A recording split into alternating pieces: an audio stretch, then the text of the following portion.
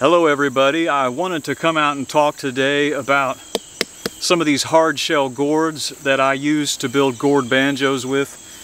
Over the years people are always asking me questions, do you grow your own gourds, do you buy them, where do you buy them, and so forth. Anyhow, if you're not able to grow them, I understand it's challenging to grow them. Go ahead and purchase them on the internet. You can find them if you have Amish people in your area, they tend to grow them and sell them. And you can find them on the internet and stuff too. The variety that I like to use is called a Martin gourd, M-A-R-T-I-N, or just a birdhouse gourd. And they call them that because this is the variety that Indians used here in North America as purple martin birdhouses presumably for thousands of years before Europeans showed up.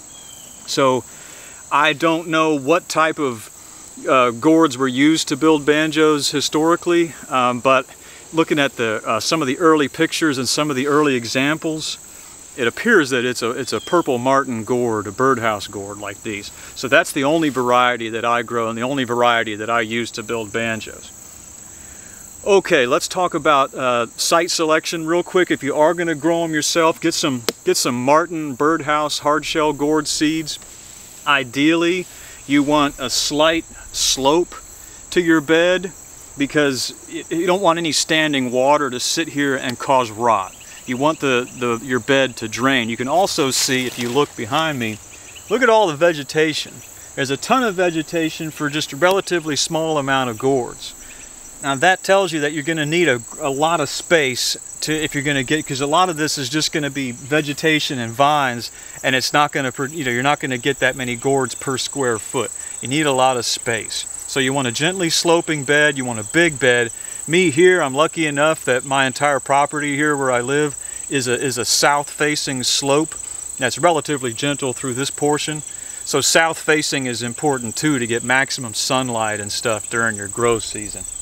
Okay, the other thing to look for is you'll notice a lot of this vegetation, you see how it's dry and it's starting to curl up. That is an easy visual indicator that your gourds, at least some of your gourds, are ready to harvest. We'll talk about that too. So you don't want these to sit out here too long. We've already had some light frost this year, and any of these hardshell gourds, you see they have the white flowers. You can probably see some white flowers. If it's got a white flower on it, that tells you it can take a little bit of frost without starting to rot. But if it has several consecutive days of frost, they are going to start to rot, and it's going to weaken the shell. You don't want that. You want these things to be hard and woody. And I think this one right up here is mature enough to where I could harvest it. There's a few more back in here that I'm going to let go.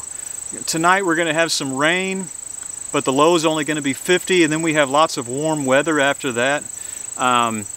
But then it is going to freeze again, and so I'm going to harvest all the rest of these probably over the next week or so. But this one right here is pretty good.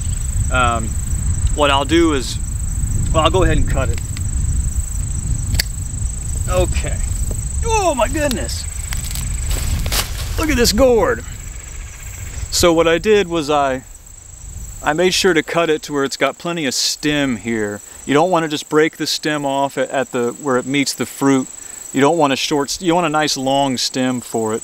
Okay, the other thing I did that helped me select this gourd was, an old timer told me this trick. You take the sharp edge of your thumbnail and you press it into the flesh.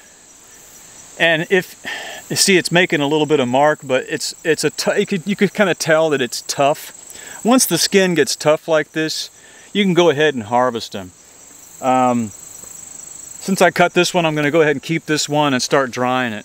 The rest of these I'm going to leave overnight. Like I said, it's going to rain and then it's going to be real dry again, and then it'll be time to harvest them, because I think the week after this coming week we're going to start getting a lot of frost, and as I said, that's going to kill these.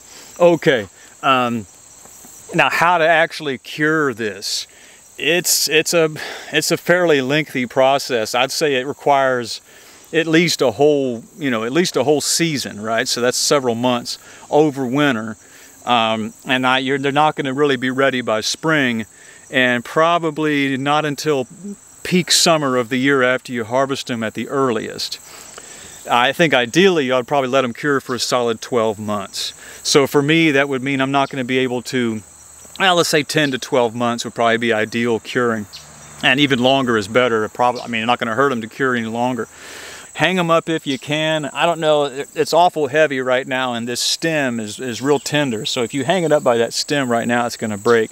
I set up some kind of racks where they get some air circulation underneath them, and set it up on your porch where the sun's not beating down on it all day, and where the effects of the freezing and thawing are going to be lessened, because it's up against, that's close to the house and sheltered. And it's going to take about well, we already talked about that. It's going to take a long time.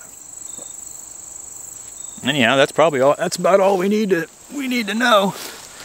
I can show you. Let's take a look at some of the other stuff I got. You can see these here.